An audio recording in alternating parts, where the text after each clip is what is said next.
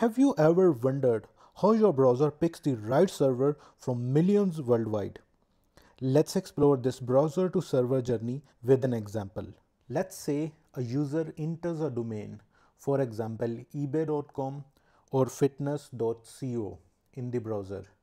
Now the question is, how does the browser know which server to send the request in order to access the website? IP address is the actual network address of the server, but a domain doesn't directly contain the server's IP address. So at this point, the browser doesn't yet know where to send the request. It needs to resolve the domain to an IP address. So the journey started here. The browser first checks its own DNS cache to see if it has a recently stored IP address for the given domain. If the IP is not found in the browser's cache, then the operating system checks the system for IP address for the given domain.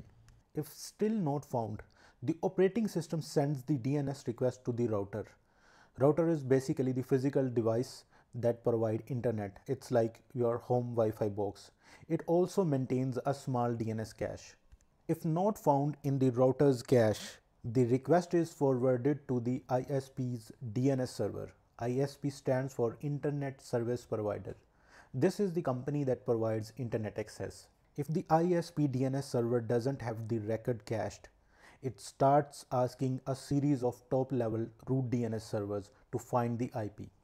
Root DNS servers are the big bosses of the internet who help direct traffic to the right websites. The root DNS server looks at the last part of the domain, which is known as the top level domain or TLD.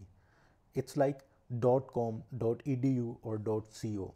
The root DNS server tries to figure out what type of website it is. Then a request is sent to the next helper in the IP finding journey, which is the TLD or top level domain name server. The TLD name server receives the request and checks for the specific domain, for example ebay.com. It then returns the address of the authoritative name server. This is the DNS server that actually holds the IP address record, often hosted on services like AWS Route 53, GoDaddy or Cloudflare. The authoritative name server responds with the A record, which is the actual IP address of the domain. This IP address is then sent back to the browser, traveling through the recursive resolver chain. Now the browser has the IP. Now it sends the actual HTTP or HTTPS request to the web server at that IP address. So this is the actual journey from browser to server.